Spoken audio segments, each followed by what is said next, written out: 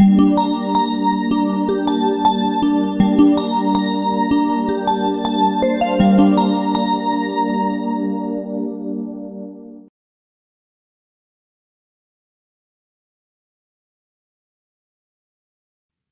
at the University of Birmingham, we have an amazing team of paleontologists from all over the world, researching all types of ancient creatures.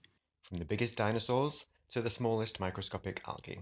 With our friends at the Lapworth Museum, which is just next door to us, we all work together to try and answer important questions. Whether that's what the oceans looked like in the past, or how climate change impacted ancient animals. In these videos, you can meet some of our paleontologists, and we hope you learned something cool today.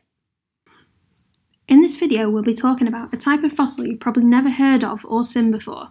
Some fossils are super small, so small you need a large magnifying glass or microscope to look at them. These are called microfossils, and the scientists that study them are called micropalaeontologists. There are many different types of these microfossils. One of these are foraminifera, a single-celled organism which are either planktic, meaning they float around in the ocean, or benthic, which means they live at the bottom of it. These are about the same size as a grain of sand, which may sound very small, but as you'll learn soon is actually still quite big. By studying the foraminifera fossils, we can figure out what the ocean was like in the past. By looking at the chemistry of their shells, we can figure out what the temperature was when they were alive, as well as what the chemistry of the ocean was like too. There are also ostracods, which were about the same size as the foraminifera. These are tiny crustaceans that also lived in the ocean. What's different about these though is they can also live in other bodies of water, such as lakes. Like the foraminifera tell us what the oceans were like in the past, the ostracods can tell us what the lakes were like, whether they were deep, and what the chemistry of the water was like too. Both of these, although small, can be seen with the naked eye or with a magnifying glass. The ones we'll be talking about today, however, are much smaller, measuring 3 to 30 microns. These are called coccolithophores, and they are single-celled, plant-like organisms that live in the ocean.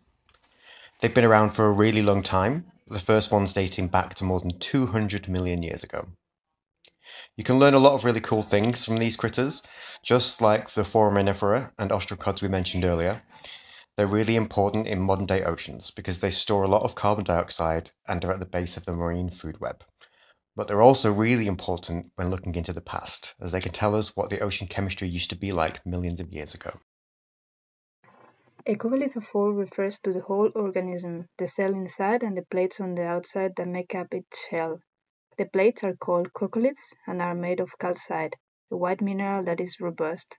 Foraminifera and ostracods shells are also made up of it too. When we look down the microscope, it is usually the single coccolith plates that we are able to see. These coccoliths come in different shapes and size, whether that's round or oval, shaped like a pentagon, or even some look like stars.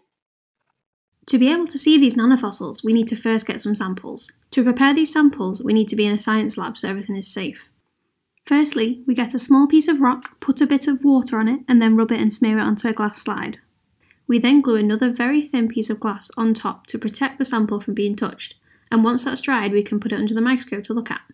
Because the nanofossils are so small, we don't need a lot of sample at all, just a crumb will do. When the sample is under the microscope, paleontologists that specialise in nanofossils can identify different species. This information is recorded, which we can then analyse for a lot of different things. The rocks that we get these nanofossils out of come in all different colours and ages, but they all have one thing in common. They were all formed out at sea.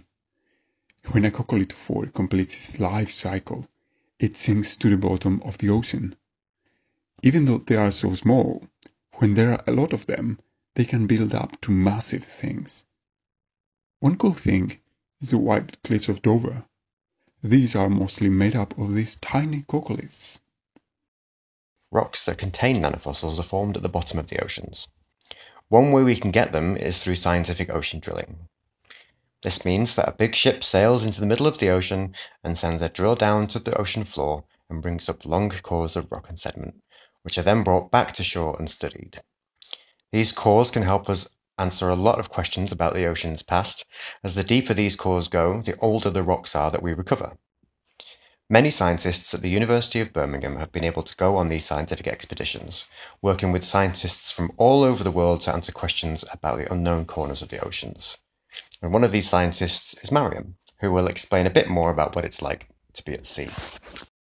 The best part of being a micropaleontologist is that you get to work on board research vessels such as the JOIDES Resolution. The JAR is a state-of-the-art floating earth science laboratory with analytical equipment that allows scientists to conduct research at sea as soon as the sediment cores are recovered. Scientific expeditions normally last 2 months, and everybody works 24/7 in 12-hour shifts non-stop. There is a day shift and a night shift, and nobody has weekends or holidays. However, in these expeditions, which I like to call adventures, you can reach the most remote areas of our planet. In my last polar expedition, IODP 383, we didn't see land for more than 60 days, and we had to run away from a 20-meter wave forecasted storm. Sailing is a unique and exciting experience in which one gets to work very closely with other scientists from different nationalities and backgrounds, all aiming for excellence, and who end up building long-lasting collaborations and friendships. We really hope you enjoyed this video and learned some neat stuff about coccolithophores and what it's like to be a paleontologist at the University of Birmingham. Feel free to check out our other videos where you'll be able to meet some of our other paleontologists and learn even more interesting things.